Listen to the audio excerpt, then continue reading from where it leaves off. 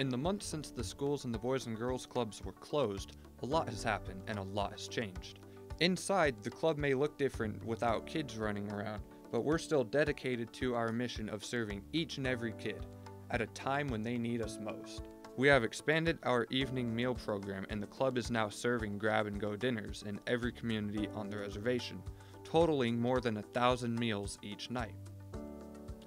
Each dinner comes with an entree, fruit, vegetable, milk, and a grain, usually bread or a granola bar.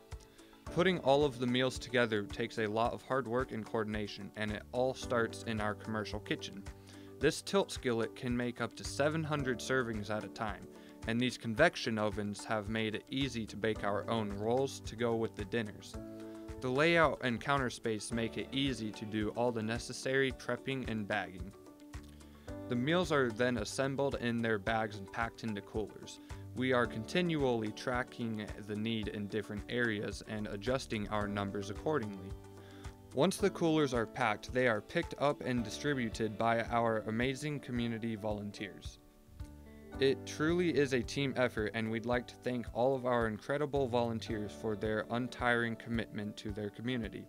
Special shout out to the Tribal Waves crew and a number of local churches, as well as CSKT Fire, CSKT Fisheries, and everyone else who donated a cooler for us to use.